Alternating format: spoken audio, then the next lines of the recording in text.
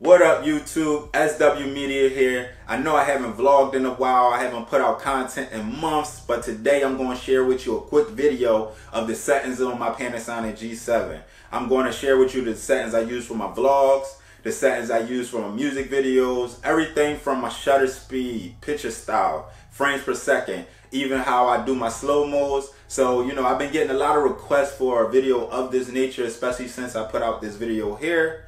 So there have been a lot of people in the comment section asking, you know, my settings, how I do my slow-mos. So I just wanted to share with you guys, you know, my settings, and hopefully it'll help some of you out there. So let's get right into it. Okay, I'd like to start off by apologizing for the quality of this video. I had to switch over to my S7 Edge just to film this because I'm actually using the G7 to show y'all my settings. Let's start off menu 1, tab 1, page 1, photo style. I use center like D in the custom setting. It's just center like D. That's all. Contrast on -5, sharpness -2, noise reduction -5, saturation -5. Back out of that, filter settings I don't touch, snap movie don't touch, record format MP4, record quality. I use 4K at 100 megabits per second at 24 frames per second. For slow-mos, I use full HD at 28 megabits per second, 60 frames per second. So this setting here is what I use for my slow-mo shots, and these two are the only two that I use. Going down, exposure mode, I keep my exposure in manual. Sometimes I might use shutter priority if I'm vlogging, because you know, different exposures when you're walking and traveling, it kind of changes due to, you know, different situations. Continuous autofocus I keep on at the moment. I usually don't keep it on, but right now I have it on because I was vlogging in a prior scene. So that's the only reason I use continuous autofocus. For music videos, I actually turn that off. Metering mode, center weighted. Highlight and shadows I don't touch. Dynamic don't touch. Luminous level 0 to 255. Scroll down. Mic level display on. Mic level adjust. I have it on -8 decibels right now. I usually have it on -12 decibels because I use the Rode video mic. And the reason I have it on 8 now because I had the camera pretty far away from me in a prior scene when I was vlogging. And I just wanted to make sure the volume was at a nice level. Mic level limiter on, when cut standard. Let's go to the next tab. AE lock. I have it on AE lock only. AF and AE lock hold I have on. Shutter autofocus on.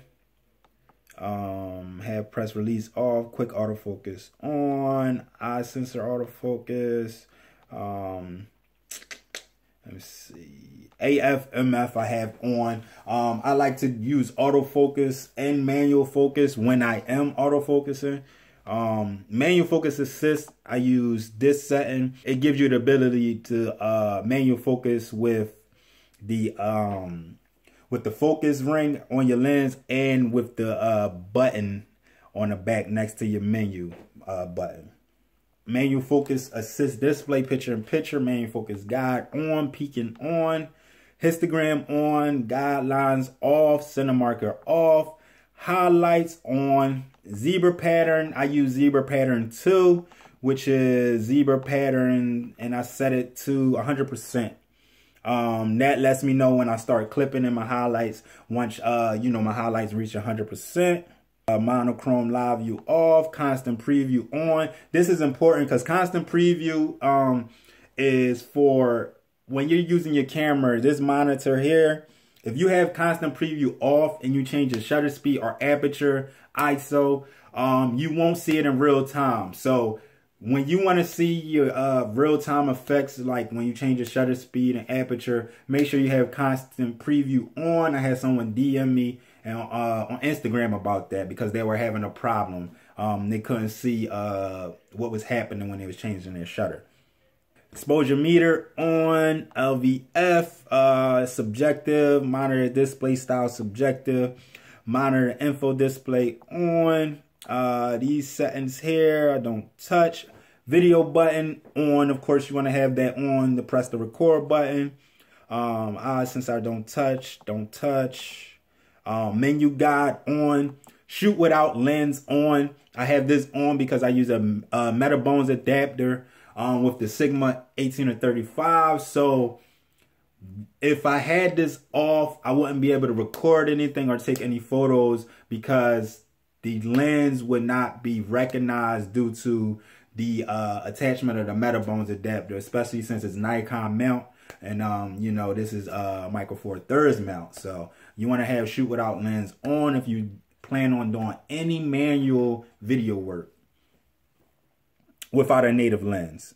Let me add that in there. Tab 3. These are basic settings that you probably set up when you first got the camera. Clock set, world time, travel date, Wi-Fi, of course. Beep I have on, the beep volume I have all the way up.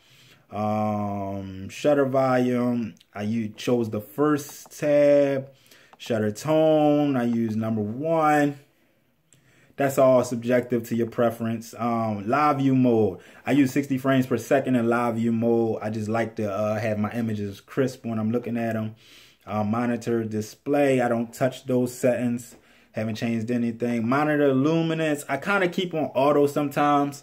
Every now and then, if I'm outside in bright sun, I might change it, you know, depending on the situation. But I leave it on auto most of the time. Economy, sleep mode, I have on 10 minutes. Auto LVF monitor off, I have on 5 minutes because I don't like my screen going to sleep while I'm recording video. It just is like a hassle sometimes, especially if you're on a gimbal using a Ronin and your monitor goes to sleep. It's just like the worst. Don't touch that. Don't touch that. Haven't touched that. These other settings I really haven't touched. Pixel refresh. That's basically if every now and then you might want to refresh your pixels on your camera. Just to make sure, you know, your camera is working properly, because sometimes these are digital cameras, so sometimes their processing doesn't work 100% after, you know, extended use. Sensor cleaning is self-explanatory. It blows off dust and debris from the sensor. Demo mode off. Format is when you want to format your memory card. Say you have footage from your last shoot or prior shoot and you already transferred it to your computer. You will want to reformat your SD card. And last tab, really haven't touched any of these settings. I actually need to look more into what some of these things do. And that's pretty much my settings for the G7. If you have any questions, you know, be sure to comment below. Just hit that like button. Make sure you like, subscribe, comment, and just give me some feedback on what you think. But these are my settings for my G7. Oh, before I go, the shutter speed I use for my music videos is between 1/50th and 1/25th. Those usually is between 50th and 1/25th. I just like those shutter speeds because it gives you a nice crisp, sharp image. For slow songs like R&B, or if it's a mellow song, I'll use a shutter speed of 1/50th. If it's something more edgy, you know, turned up, real, you know, real music heavy, where the artist is jumping around and doing a bunch of things, I'll use a shutter speed of 1/25th. For my vlogs, I use shutter speed of 1/25th to 1/60th. So those are my shutter speeds. For slow motion, see how I have it right here at full HD at 60p.